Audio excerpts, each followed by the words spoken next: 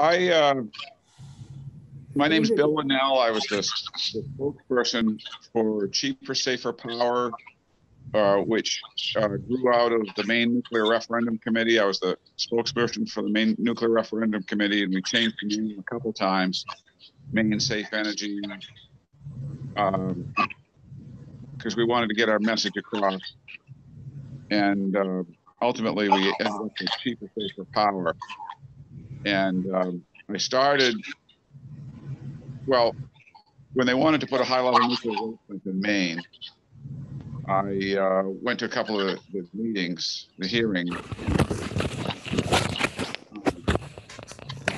They were talking about putting the dump into Sebago Lake, and I knew that was a water supply for Greater Portland.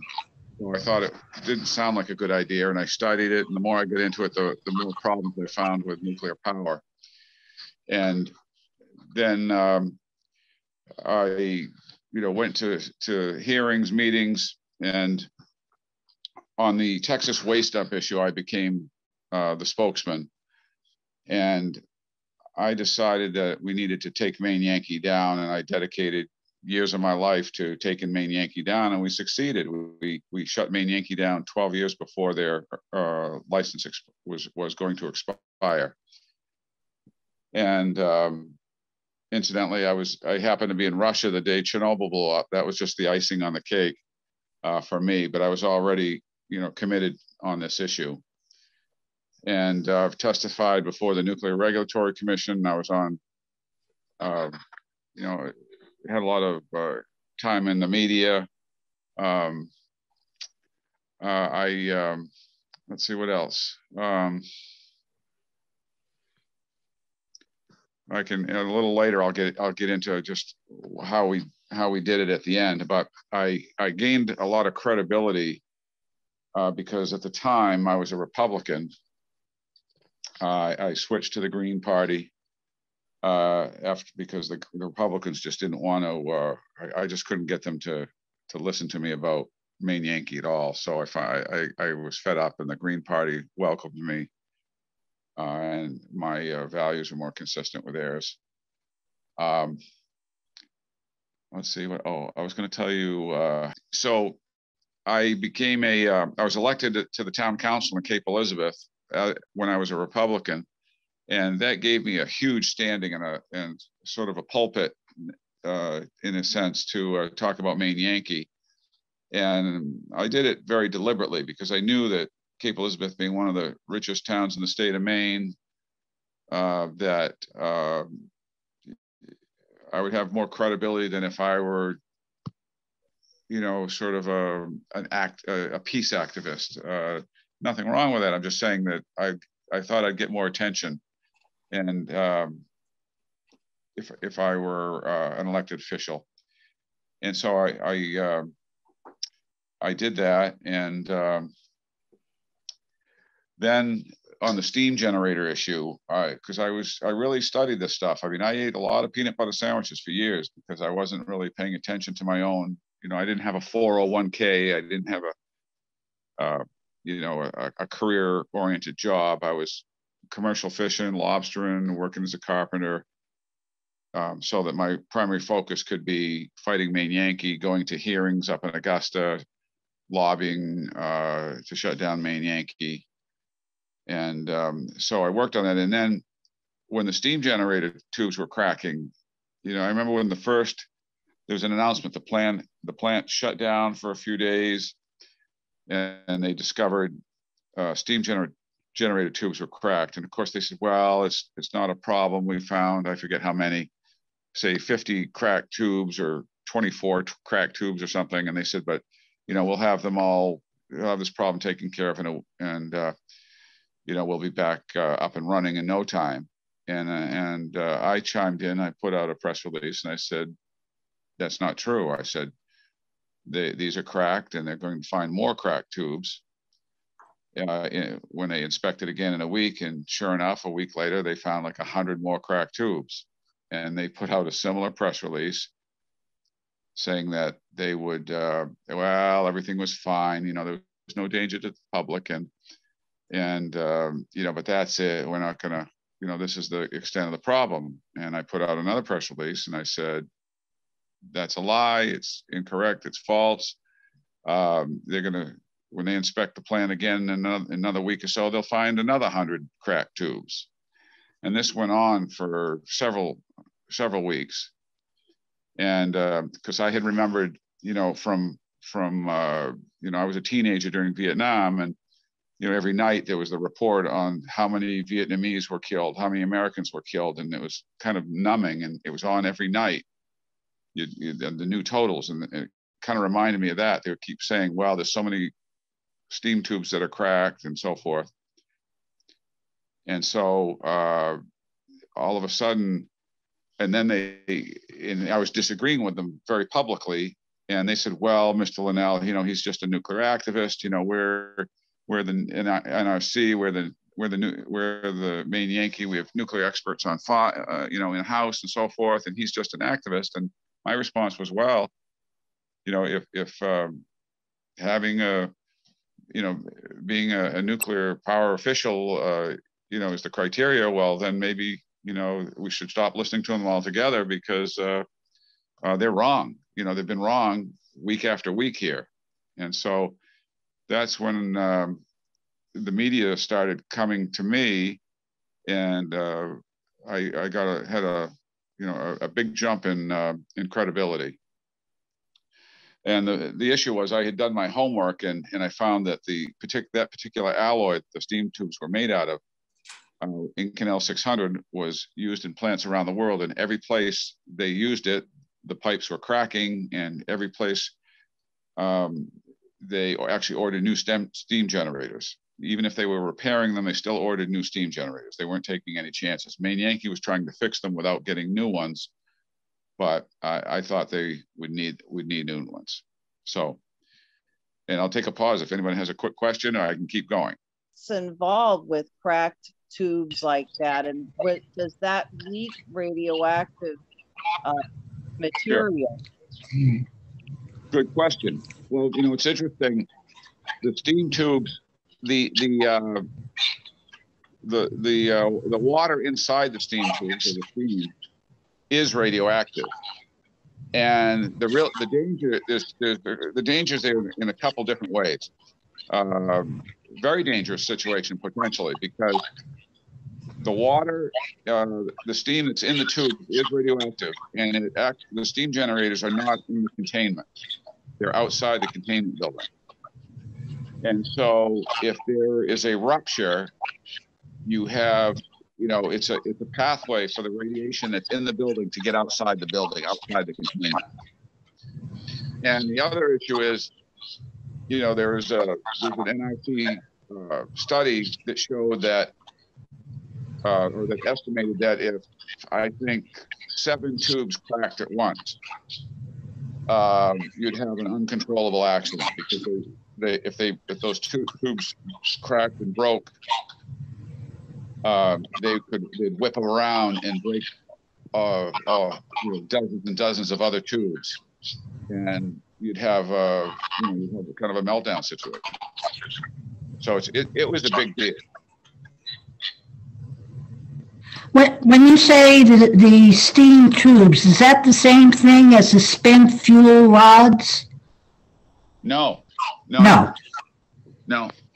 But see, the key is the fuel rods. They leak. Or not every single one, but fuel rods leak, and that's why we have that's why we have a lot of contamination from nuclear plants. If the fuel rods didn't leak, then the radiation would be contained within the fuel rods, and you wouldn't have all these low-level leaks and in the venting into the atmosphere. And so it's important to recognize that no matter what they say, the reality is they leak. They all leak. I mean, every plant has leaks. They leak on a daily basis, but the government allows it. So these steam tubes that you're talking about, what's in those tubes? Water? Yes.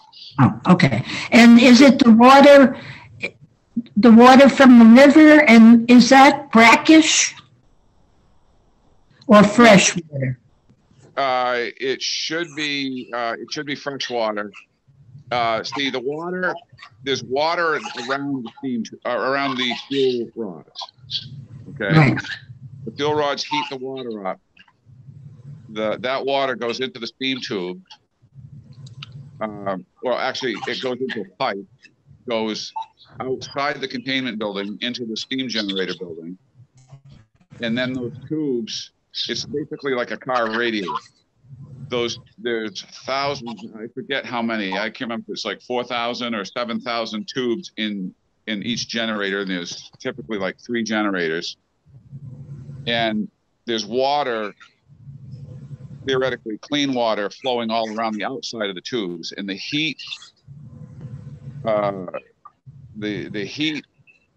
heated radioactive water on the inside of the tubes, the heat is transferred through the metal wall of the tube and heats the water on the outside of the tube, which is still in like this giant bottle, essentially. Metal. And that steam spins the turbines that create, the electrical energy. Well, can you then explain how it finally came about that the plant closed? Sure. Well, what I emphasized, it was clear to me that people have different opinions about science and this and that, but one of the things we all have in common is the concern for our wallets. And so I always thought that there are a lot of conservatives and others who were willing to take their chances with, no one really thinks they're ever going to be in a plane crash or, a fatal car accident or the nuclear plant down the road is going to melt down. I mean, we all, we couldn't go through life if we were worried about, it's just unthinkable that we'd have a disaster in our lives, like a Fukushima or Chernobyl, that magnitude. But, it can happen, and if it does, it can be disastrous. In fact, one thing I do point out is there'll always be another plane crash, unfortunately. I mean, I still fly, but there will be another plane crash, another airliner later, someday, some year, and just like that, there will always be another nuclear plant accident. The problem is, with an airliner, although tremendously tragic, you could lose 300 or 400 lives in an airliner and impact family, hundreds and thousands of people would be impacted, and it's a terrible tragedy. With a nuclear plant, typically there aren't that many deaths right away, or that you can easily see, although they still happen because of the insidious nature of radiation. But you could have an area the size of Pennsylvania that's uninhabitable for eternity. So, after Chernobyl occurred, Italy, for example, said, okay, we're done with nuclear plants. But they realized that if a nuclear plant meltdown in Italy, I mean, Italy would be gone. They'd all have to, the Italians would have to, go to Switzerland, France, the United States, wherever, they wouldn't be fit to live in. And so, that's the danger. Well, anyway, I focused on the economic issue. I still studied the health issues, and those are very real and very, very serious.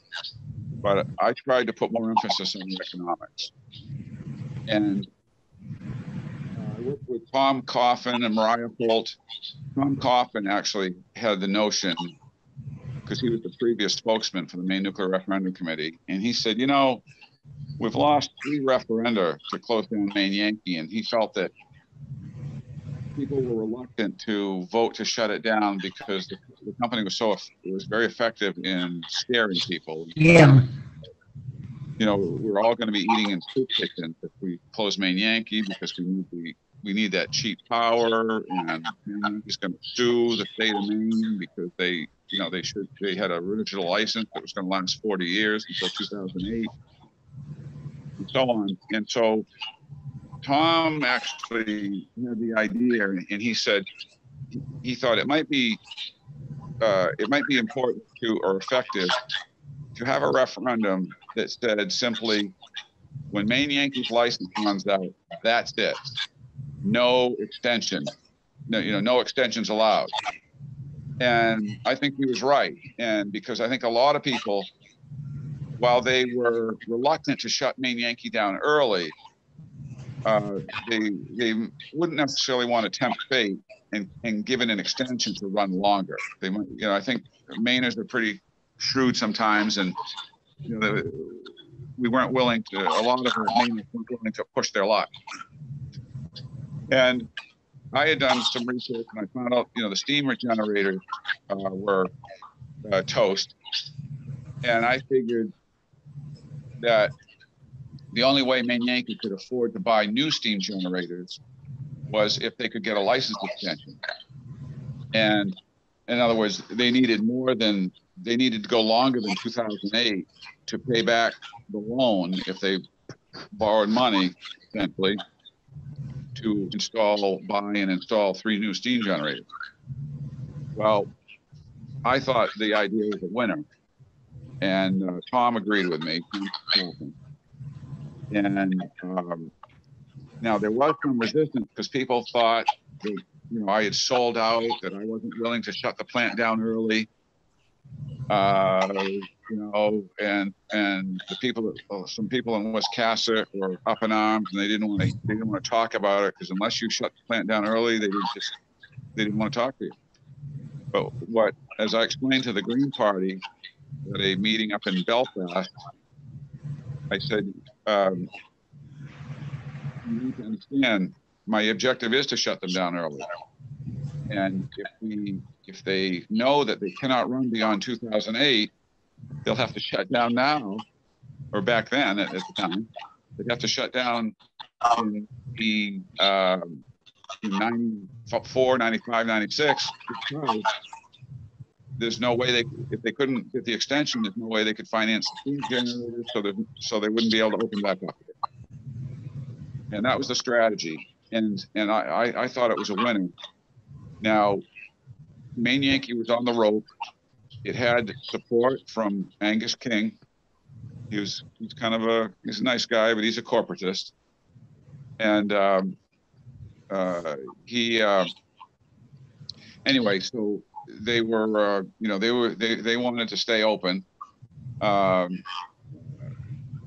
also found out later that the reactor itself needed to be replaced, but I didn't know this until years after we shut the plant down. But I found that information out later. But anyway, so I went to a lawyer, Jonathan Hull, in the Democratic, and he drafted a referendum that would shut the plant down in 2008. And we had it all. Oh, I'm sorry, I interrupted myself.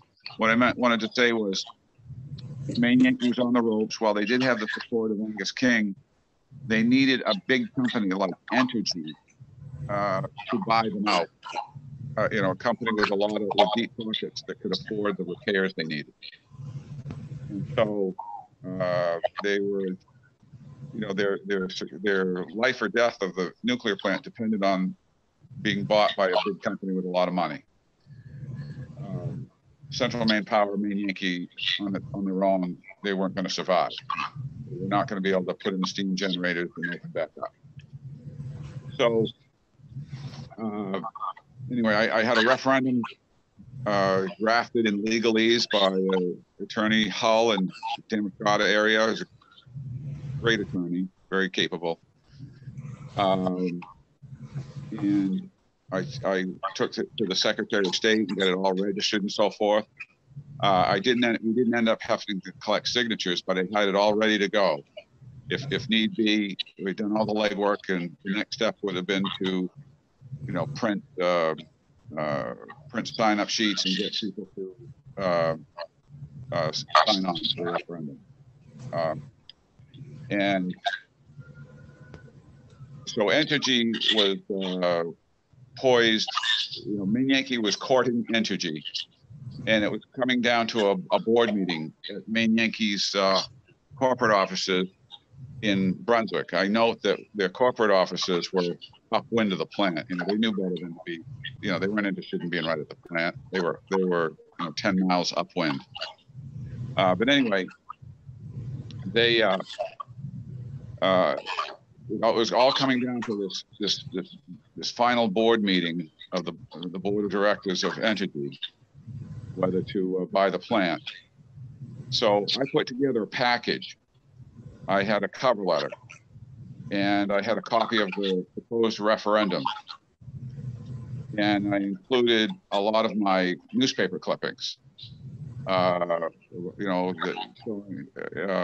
mine and others, showing so that the folks at Entergy would know that they'd have a tiger by the tail if they tried to mess with the people in the state of Maine, the anti-nuclear activists.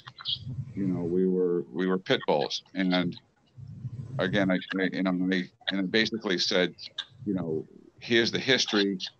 I'm the spokesman for Chief of State of Power, former Maine Nuclear Referendum Committee. We're going to fight to the death here. And here's a copy of the referendum. You're not going to be able to run this plant past 2008. And I basically included a bunch of my clippings, and I said, basically, if you guys want to rumble, let's rumble. And because I know that, what I didn't say in a letter, but my understanding is that the folks that make those kinds of big business decisions, they're hard-nosed businessmen, but they don't like risk. And I wanted them to know that, there was a very, very realistic possibility that if they bought Maine Yankee, they'd be buying, a dead horse, because they wouldn't be able to extend the license. So, I'd give anything to have a film, be a fly on the wall in a board meeting. But I think we made a difference, and I think that's a big reason why Maine Yankee shut down. The other thing is, I argued for years that Maine Yankee power was actually more expensive than other options, common options on the market, and they denied it every single time. I even had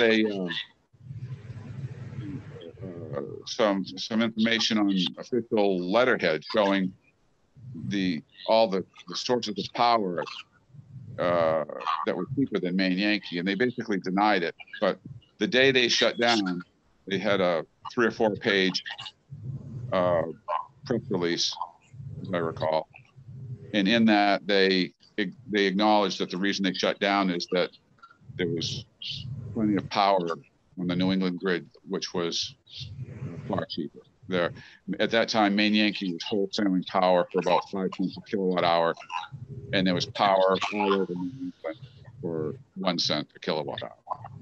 So economics did kill them, and they had uncontrollable costs.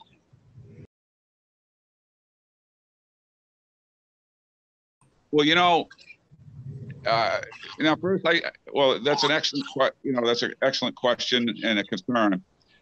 Let me preface this. I want to tell you that although I live in Portland, Wiscasset is very near and dear to my heart. My grandmother came from Wiscasset. In fact, on the main drag there up the hill from Red's Eats, they used, for a while in recent years, there was a little antique store called the Wizard of Oz. And that's where my grandmother's family lived. They lived upstairs and downstairs with a pharmacy and a little ice cream counter and so forth, as they did in those days, back in the early 1900s. It's very near and dear to my heart. Now, all the high-level waste, the spent fuel that Maine Yankee ever created, remains in Wiscasset. They put them in the dry cask storage and I forget how many casks, but there's quite a few casks, and they did that. They separated them out of a spent fuel pool And the reason is it's comparatively safer in the dry casks because they don't need, in the dry casks, they don't need to have cooling water circulating around them as they did when the plant was running. And so since you don't need circulating water, that's you don't have to worry about losing, electricity or something, or your water pumps failing and having a problem. However, the waste is still there. It's not where I'd pitch my tent, if I wanted to go camping. But I know a lot of people are concerned about, and they'd like to get that waste out of there. And again, the reason I talked about how Wiscasset is very near and dear to my heart, my concern is that if we did get that waste out of there, there's too many people that they will, as long as there's money in it, they will allow a nuclear plant to run, as long as there's money in it for them. Ultimately, nuclear is the most expensive form of power on the face of the earth today. But a lot of people, they're willing to let a nuclear plant run. They just don't want the nuclear waste. And so my feeling is that, the people of Maine voted 3 times to keep Maine Yankee open. Wiscasset, the town of Wiscasset supported Maine Yankee. Of course, certainly a lot of people in Wiscasset did not. My feeling is that the radioactive waste in those dry casks should stay right where it is, because otherwise we run the risk of having another nuclear plant built. If people think they can shift the waste out to Nevada or someplace like that, they might be tempted to let another plant go up, be built there. And so for that reason, and I know it's tough on people that live right around there, but for that reason, I support keeping the waste right where it is and putting it in a sort of a national dump. Can I mention a scary thing? When the plant was still operating, nearby is this very small airport, the Wiscasset Airport, private planes, and for $70, you can have someone take you up for a half hour. So I chipped in with a friend one time. I had my cameras, and they'll go wherever you want. And one of the things I said, "Oh, would you fly over Maine Yankee?" So I'm leaning out the window with my camera, shooting all these pictures of the dome and everything. And I was thinking, my God, if I was a terrorist, because I almost dropped my camera down on Maine, you could drop something. And the same thing with the spent fuels. There's no security. And these days we have a lot more Looney Tune people around, I think, than we did 20 years ago, whenever this was. And the safety of it really bothers me. Plus, that's a beautiful piece of waterfront. They put this nuclear power plant up on a wonderful piece of property, but Wiscasset likes it because the federal government is paying Wiscasset to keep it there, right? To keep the fuel? I believe so, yes. So they might as well get some income for it since they're stuck with it, stuck with the waste. To go back to your first observation about flying over it, the containment building it's strong. withstood, people dropping stuff out of a plane. I think the containment building likely would have withstood, say, a Cessna 150 or a Cessna 172 crashing into it. However, probably the greatest, best energy expert in the world, Amory Lovins, wrote a number of books, and one of them he actually said that one of the problems with a nuclear plant is that a terrorist, commandeered an airliner, did, you know, they could crash into, you know, a kamikaze or you know, suicide run at a nuclear plant. They could, you know, they could destroy a nuclear plant. And of course, then, you know, years later, and that book, that was written long before 9/11, when we saw what an airliner could do to a skyscraper. So I think, you know, the nuclear industry tried to portray nuclear plants as safe. You know, they talk about redundant safety systems. If you went on a tour there, they have this guy walk out there with an automatic weapon, you know, a machine gun, and everyone would think, ooh, you know, boy, wow, automatic weapon. No, I mean, most of us have never seen a machine gun in person. And, you know, Maine Yankee would march this guy out there and show everybody the machine gun, and everyone thinks, oh, Maine Yankee's really safe. Well, the fact is, nuclear power is inherently dangerous. It's not safe, it's inherently dangerous. And again, there will always be another nuclear plant meltdown. You just hope it doesn't happen, you know, near you.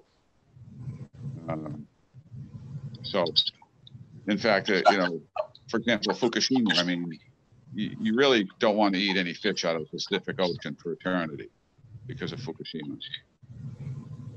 Yeah. Oh, great.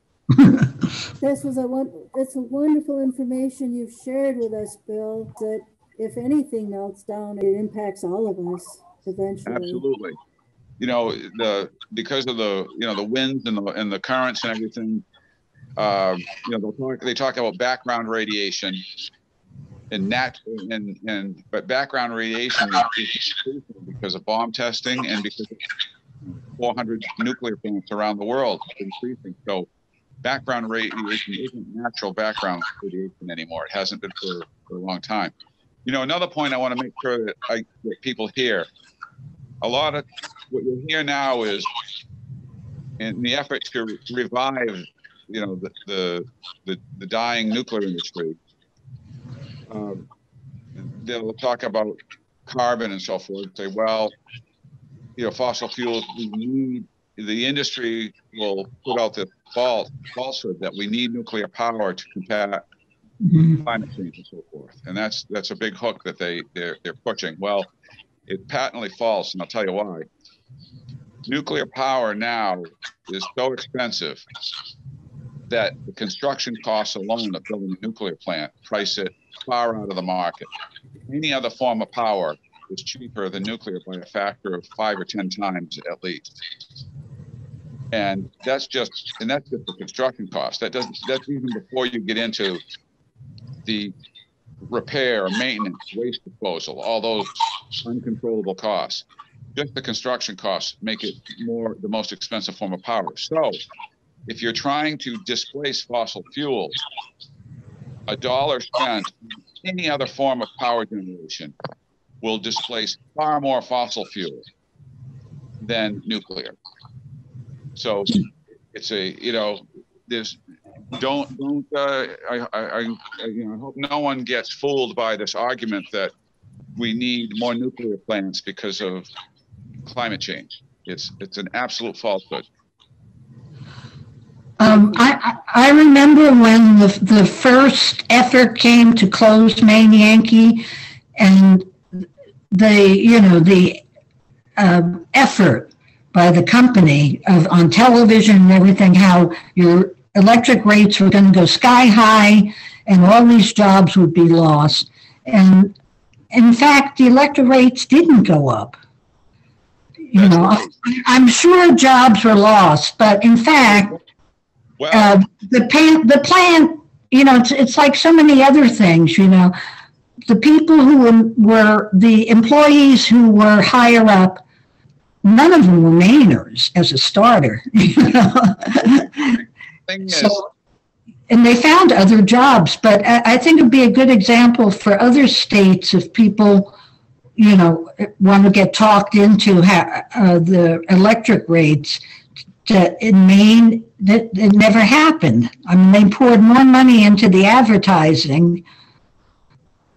Absolutely. You know, out in California, like 30 years ago, there was a study done, and they called it the Green Book or the Greenie.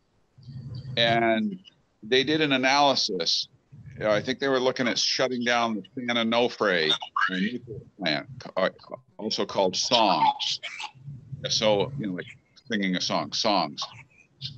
And a bunch of they had an algorithm, and they plugged in all kinds of information. And they showed that there's actually more jobs without the nuclear plant. There's more jobs in insulation, and you can put carpenters to work and so forth. If you're retrofitting buildings with alternative energy and more insulation and so forth.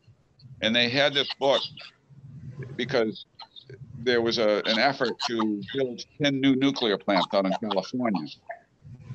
And there was a lot of like MIT type graduate students out there, and they put together this algorithm program and plugging in all kinds of information about the cost of insulation and carpenters and this and that. And they've showed that it would actually be cheaper to just take the money and help and give it to people to insulate their homes and put in more efficient wiring and so forth. It would actually be cheaper than building 10 new nuclear plants. And they would have, you know, the same or more savings or in money and therefore availability of electricity. And they had this book, and they took it to all the PhD meetings, and it took them 5 or 10 years of just going to the meetings, and they would present the book and make their pitch. And you know, the answer would always be, well, thank you for your views. Thank you for your views. Finally, they accepted it, and they realized, you know, but they were just the industry and the folks that they put in those positions of like public utility commission. They just refused to listen, and after 5 or 10 years, they finally did it. And it's yes, there are certain jobs. I mean, and in fact, you know, a lot of workers at Maine Yankee and other nuclear plants, they call them sponges because they soak up radiation. They're exposed to radiation on a daily basis. And if it gets a little high, because they're tested daily, if they get too much radiation, they make them go home for 3 months, 6 months, a year, or whatever. So, it's not a good way to make a living. It does pay well, but there's a price you pay, and there's a lot of cancers and so forth that came out of Maine Yankee. The Uncensored Guide to Maine, and in the book they have a big section about Maine Yankee, and I think that we could perhaps see if we could talk to him about getting some more information. I'd like to say thank you, and again, I apologize for my late start, and I really appreciate your patience in helping me get on. No worries, and we really appreciate it, even with a family emergency, that you were able to spend time with us. Well, thank you, and if anyone has a question for me, I'll give my email out. It's abbreviation for Captain, CAPT Linnell, my last name, LINNELL, @yahoo.com, and I'd be happy to answer further questions.